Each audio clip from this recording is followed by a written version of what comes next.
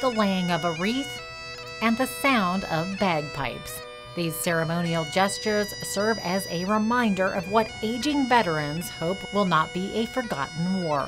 It's important for the Korean War veterans themselves to be recognized by the Government of Canada. And Canada did just that by establishing an act for a National Day of Remembrance to honor Canadian veterans of the Korean War every July 27th. This day comes with many mixed feelings. Gordon Brown is one of the few veterans left in Lethbridge that saw action during the Korean War.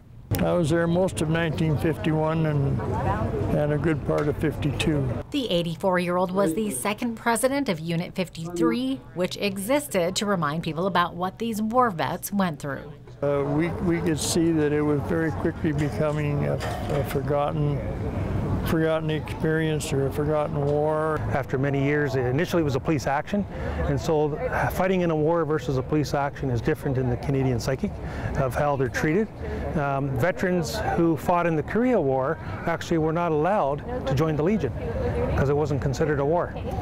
Times have changed. We lost 516 Canadians in that 2 years, 1 month and 2 days of the war, and it was a very sharp, very bitter war.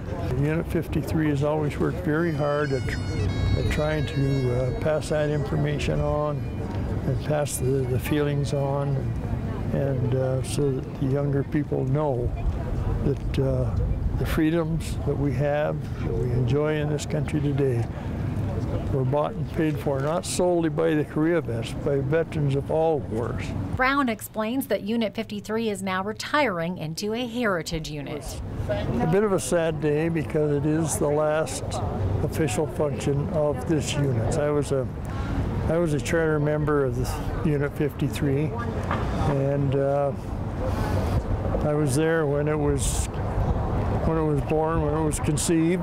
We're all getting older and falling by the wayside and finding it a little bit harder to do the active work to keep the unit going. So it was decided when it got down to a certain point that we would just withdraw it into a heritage unit.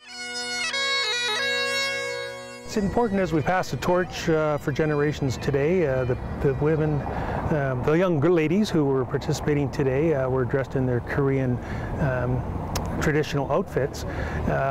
Well, what does that mean to someone in Canada who doesn't know anything about the Korea War and the connection with that? And it's important as we pass the torch of remembrance that they have an opportunity to see these veterans, because every year, sadly, they're becoming less and less. For Go on Shaw TV, I'm Jeanette Roche.